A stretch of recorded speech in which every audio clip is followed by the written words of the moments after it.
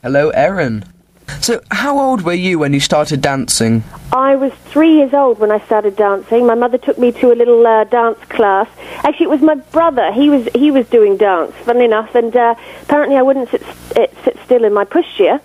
So they released the strength, and I got out and I started dancing. So, not that many years ago, obviously, but yes, I was 3.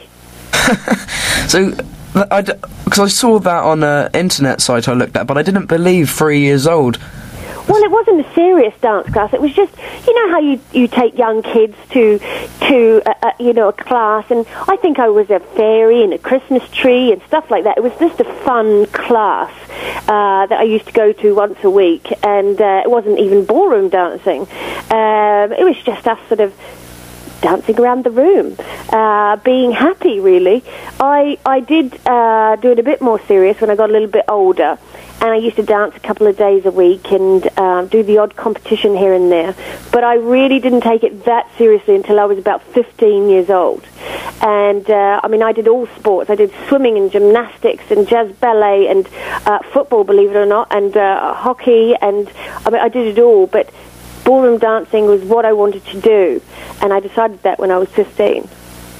You have been a professional dancer on Strictly Come Dancing for all 7 series. 8 series. Including this one, 8 series now. Yes, I'm the only female left to have done all 8 series, and Anton and I are the only couple left. It has been the most wonderful 8 years. I can't begin to tell you. I've met wonderful people and had great experiences, and to be perfectly honest, I can't imagine my life, number one, without dancing in it, and number 2, without Strictly. It is such a great show to be a part of, and a great honour. Who has been your favourite contestant to work with?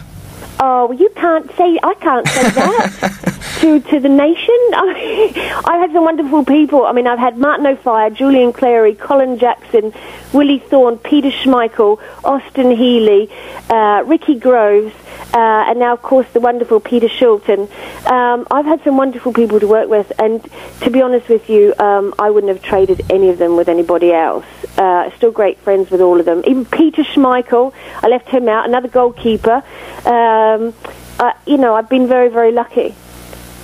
Sometimes the judges can be harsh with their comments. Yes. Have there ever been times where after the show you've gone up to them and say, look, I think you were out of order with what you said then? Yes, a little, I guess. I don't mind them being harsh. I don't like them getting personal.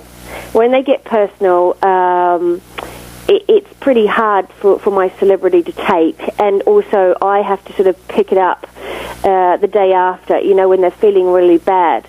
I have to go and pick up the pieces, I guess, and put them back into place, and we start again. Craig has said a couple of personal comments. That's just Craig. But as long as it's constructive, then I don't mind. And sometimes, to be really honest with you, sometimes you've gone out there, and as a couple you've done a bad performance, and then you've got to walk over and stand by Bruce, and something's going to come out of those judges' mouths that you don't like.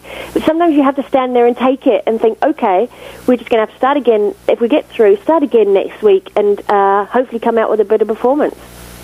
How long have you and Anton de Beck been working together? Since 1997. So what's that? 15 years? 13 years. 13 years this year. I think about 13 and a half years we've been dancing together. When I came over to this country 14 and a half years ago from New Zealand, I was a trained dancer, but I was wanting more. And after about a year, when I got here, I dumped the partner I was with. That sounds harsh, doesn't it? But he preferred to be at the pub rather than in the dance studio. So I got rid of him, and Anton was there, and we started dancing together, and that was 13 and a half years ago. We've had a great career together, many, many happy memories, and, we won many titles, and we've travelled the world representing England, and we're still together today. A couple of months ago, I interviewed Camilla Dullerup. Is that someone you know very well? Camilla? Yeah. Yes, very well, yes. She came to my wedding. I went to her wedding this year. Very, very good friends. So, your dance partner for this series of Strictly Come Dancing is Peter Shilton. Yes. Who I just spoke to. How are you finding working with him? I love working with Peter. He's such a nice guy. but he works hard. He's got a great mentality. He's a sportsman, so that sort of going into the studio for quite a few hours a day, he has no problem with. He works up a good sweat. We've got one problem. That's called nerves. Now, the show, obviously tomorrow night, we are dancing tomorrow night, and he's got to go out there and he's got to do a waltz. We had rehearsals yesterday in the BBC studio on set, on the dance floor, and he sort of fell to pieces. Now, I'm hoping he can overcome that, and it's not just Peter. I mean, a lot of them do it. They go in there, and there's different surroundings, and there's people watching them, and bless him, he sort of couldn't remember his routine. Now, what's going to happen if that happens tomorrow night, live in front of the nation, in front of millions of people, and he goes blank on the floor? So that's my worst fear for tomorrow night. I've got to be perfectly honest with you. So we're going to try and overcome that today, if we can. Well, that must be, because they're out of their comfort zone doing something they've never done before, so they're probably all nervous. But do you think on the night Peter will get it right? I'm hoping so. I don't really care what other couples do. I don't care if they get it wrong. Actually, it's better if they do. That sounds beautiful, doesn't it? I mean, I'm wanting them all to succeed. But my thought tomorrow night is Peter Shilton and getting him through his routine, and hopefully he'll enjoy it. I can't begin to tell you how much nerves you get on that floor knowing that the nation is watching you. And Peter, he's a goalkeeper. He's never gone out and done ballroom dancing in front of the nation before. And he's got to go out there for a minute 39, our track is, and he's got to dance a beautiful waltz. Now, in the dance studio, when no one's watching, we've been practicing, he's been wonderful. But it's different when you're in front of, the cameras and the studio audience and the judges are there watching you. It's really nerve-wracking. But hopefully, fingers crossed, he's going to pull it off tomorrow night.